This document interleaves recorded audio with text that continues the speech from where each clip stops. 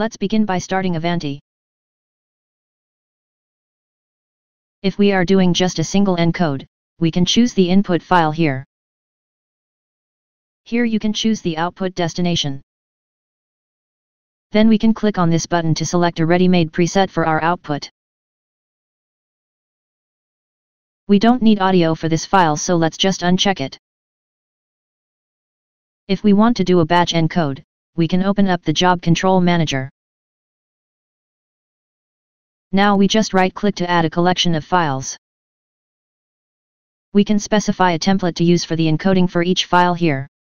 If you don't specify anything, the current settings at the main screen will be used. We also need to specify the output path by right-clicking. Now we simply hit the Process Jobs button. Avanti will ask for us to save the job file if we haven't done so yet.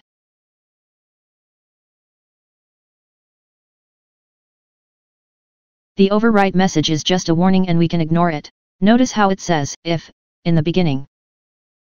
Avanti is now batch encoding all our files and we can go do something else.